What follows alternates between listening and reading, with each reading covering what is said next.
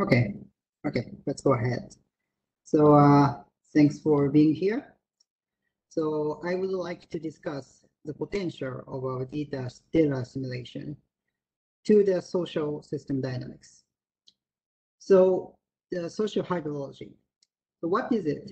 So socio-hydrology is the emerging research field in which two-way feedbacks between social and the water systems are investigated.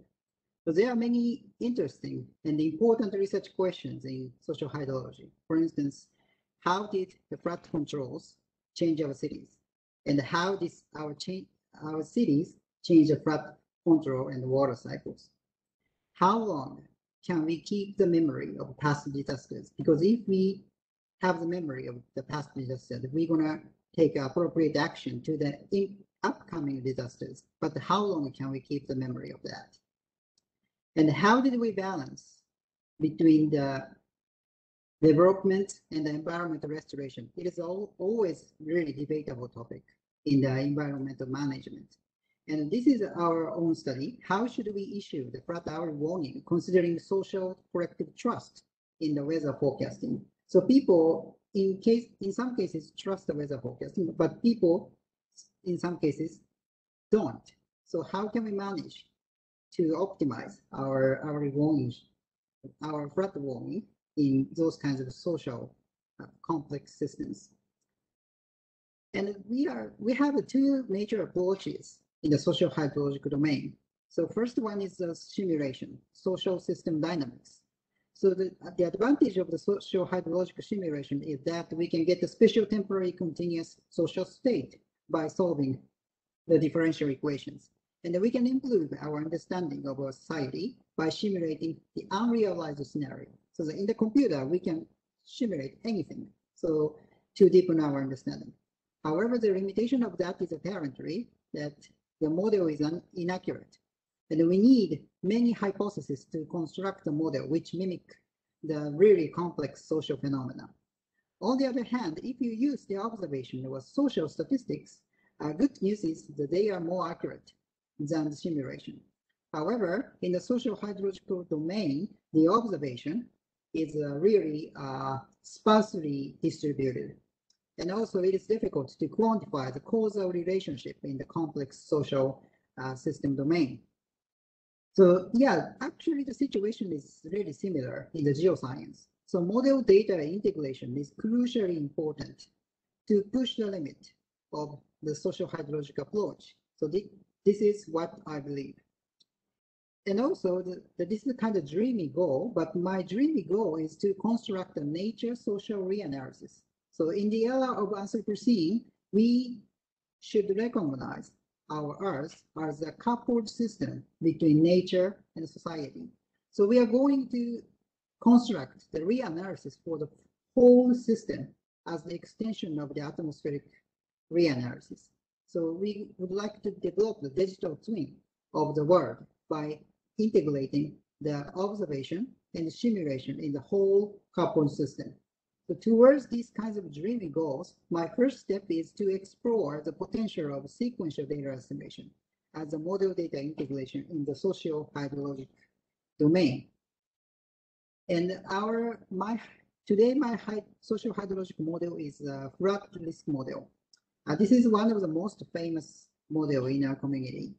So this model deals with the interactions between flood and city dynamics. So this first equation shows the damage of flooding. So flood damage depends on the water level, but the water level is recognized as an input forcing in this model. So water level is not explicitly solved by hydrological model or any other river models. And it becomes larger with lower levee height and shorter distance between city center and the river. So if the city is located near the floodplain, the damage gets increased. And this equation shows how the people construct the levee.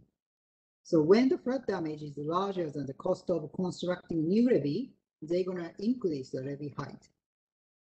And the amount of the increasing levee height depends on the past flood level. So I think it is reasonable, isn't it? And this is a simplified function of the economical growth So economic growth rate is higher when the city is located near the river.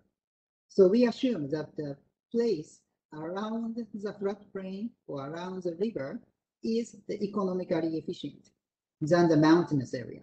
I think this is a reasonable assumption, at least qualitatively.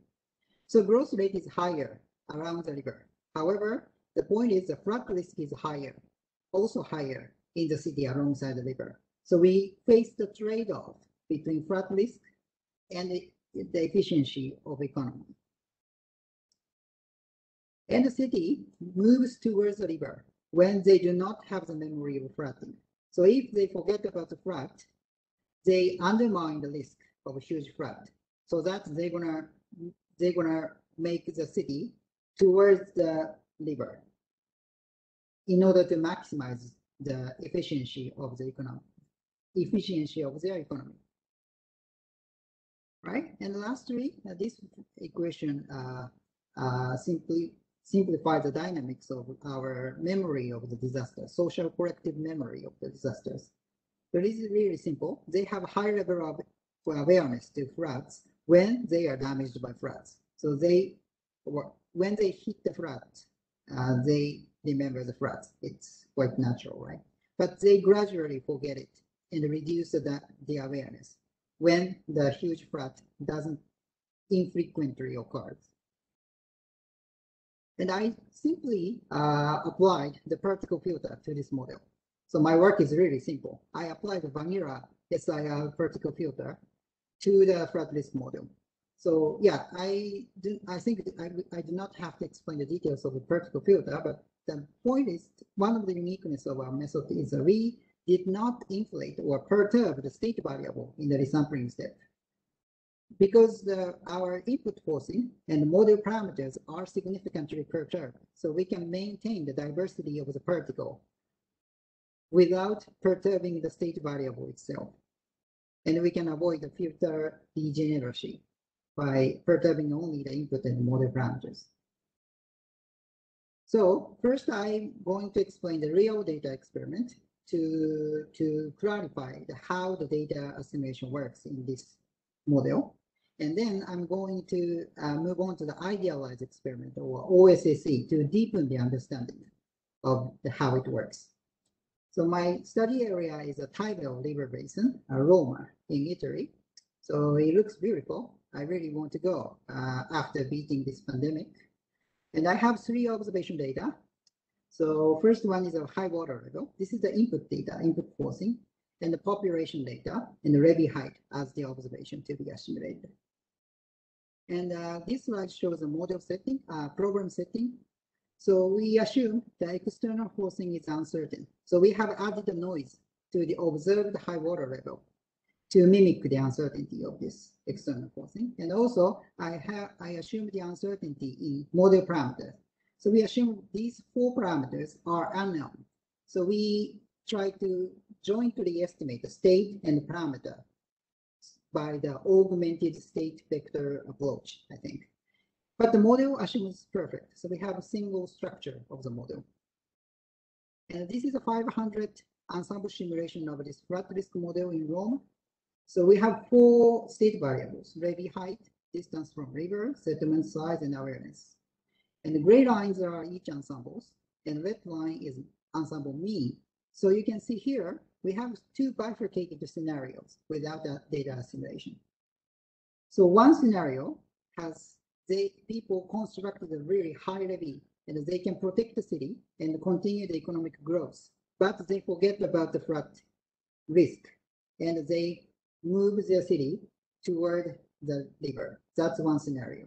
And the other scenario has a 0 levee, so they couldn't construct a levee due to the money limitation, so that they continuously get damaged by severe floods. But they can keep the memory, high level of memory of floods, so that their city is located far from the river. And when we assimilate the observation, levee height observation and population observation, we can efficiently constrain the model trajectory very well. And in the real world, the Romer constructed the very high levee in 1870s, and they can protect the city and continue the economic growth or stable growth. But they forget about the flood, maybe, and their city is located really near the floodplain. So high levy, strong economic growth, and lower social awareness to disasters are accurately simulated by assimilating really few number of observations. So it looks promising. So let's move on to the idealized experiment. So this is the OSSE. I think I don't have to explain the details of it. I think many of the audience are actually better than me, I think. So we generate the observation by the kind of true simulation and assimilated that, the generated observation, we can try to recover the true state and parameters. And the first scenario is similar to the what I've done in Roma. So we assume the external forcing is uncertain, and we have 4 unknown parameters. But here I assume that we can get the observation every 10 years. So yeah, the uncertainty is really huge when we don't have any observation data because the parameter uncertainty is huge. But when we assimilate the data, we can effectively constrain the model trajectory as we have shown in the Roma city. And because this is idealized experiment, so we can see we have the true parameters, which is the black line here. And the good news is our data assimilation can track, can accurately estimate these true model parameters. So yeah, we can we have the high skill to optimize the model parameters by vertical filters, which is good. And this figure shows the sensitivity of observation network to the results. So here, even if I had one state, even if we had observation of only single state variables, dramatically reduce their RMSE. And even if we have the observation only once in 100 years, but we can dramatically reduce the RMSE. And even if the observation error is huge, but we can dramatically reduce the RMSE. So this is really good news because we cannot expect a dense observation in the socio-hydrological domain. So observation must be sparse. But by assimilating that kind of sparse observation network, we can effectively constrain the model trajectory. So this is really promising, I think. And the next scenario is a bit unique. So we assume that the flood risk model itself is also uncertain.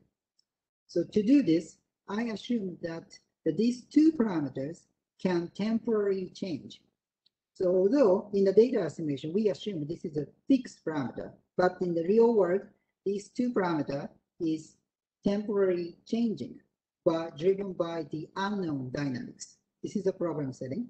But even in this case, by assimilating the observation, we can effectively constrain the model trajectory very well. And in this case, as you can see in the black line, the true model parameters is change like this kind of stepwise manner. But our data estimation can somehow track this temporal change of the parameters, so which is really good news, I think. However, honestly, I need to calibrate the inflation parameters really intensively to get this result. So it is still challenging to perform the joint state parameter estimation, especially when the parameter especially when we allow the parameter temporary changes. All right, so this is my conclusions, and I have some remarks about the future challenge of the data assimilation to apply the socio-hydrological domain. So first one is, social system is strongly nonlinear. So we have to construct the data assimilation methods for strongly nonlinear systems. And although my model today is really small, but in many cases, social system models are large, computationally intense. So scalability matters actually. And also the state parameter joint estimation is really challenging. Although we have lots of methodologies, but it's still challenging, I think. And also our dreamy goal is to constrain the nature society simultaneously. In that case, the strongly coupled data assimilation is the key technology. So although many studies currently focus on the atmosphere ocean system, but I really want to have the generalized theory for strongly coupled data assimilation to be applied to each kind of the coupled systems. Okay, this is the end of my talk. Thanks. Thank you very much, Yohei, for this very interesting talk. I think Lars Neger is writing a question on the Etherpad. Maybe I ask a question myself until he is ready. So do you plan to use measurements or observations for the social awareness? Yes, this is really challenging. So in the real data experiment, I didn't use any social awareness observations, but actually there are many interview surveys or kind of questionnaire surveys to quantify the social awareness, because it is really important topic for social scientists, so that we can construct some kinds of the observation operator to directly compare the model set variables and those kinds of the questionnaire surveys. So this is one idea, but yeah, your question is really reasonable. This is really challenging to assimilate those kinds of the kind of vague state variable or observations into the model. Yeah, that's really interesting. So Lars Nager asks, do you expect that the nonlinearity still allows to use cross-covariance for strongly coupled data assimilation in your systems? Or do you need something like fully nonlinear particle filters? That's a really open question, I think. I don't have any ideas. But yeah, still the system is still nonlinear, but yeah, if you look at the short time scales and if you look at the kind of localized scales, it looks linear. So that still I have some hope to apply the kind of covariance-based data assimilation to those kind of systems. But yeah, maybe the kind of full particle filter will be needed to completely solve those kind of systems. But yeah, this is an open question, I think. I don't have any strict exact answers, but this, yeah, but this is my idea. Okay, thank you. And he also says thanks. I think there is no further question.